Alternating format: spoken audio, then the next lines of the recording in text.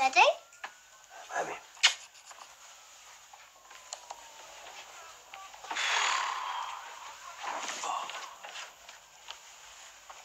You look tired.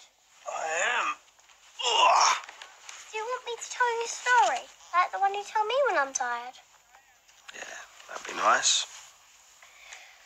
This is a story about a girl called Susie. Look, here she is.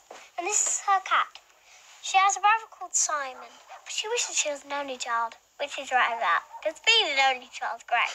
It was Simon's birthday, and he was going to have the biggest birthday party ever seen on Thompson Street.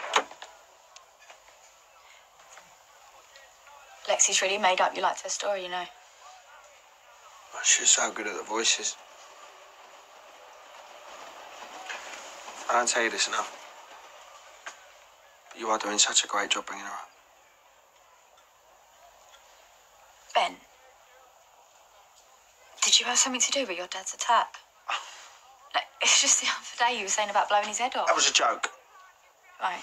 And killing Keanu? I mean, you ended up fighting with him, didn't you? Keanu was having a row with Dad, all right? He's hunting for alibis. Look, I know it must hurt getting cut out your dad's will. You don't deserve to be treated like that. Yeah, well, I just don't think that I would leave Lexi out of my will. You need to be careful. If you want to stick all this on Keanu, and he's got an alibi... I did not attack my dad, OK? You're hiding something from me, I know you are. You've become a big part of Lexi's life. I don't want you going back inside. What is the point, eh? What's the point of all of this? If even the people that I'm closest to think that I'm guilty,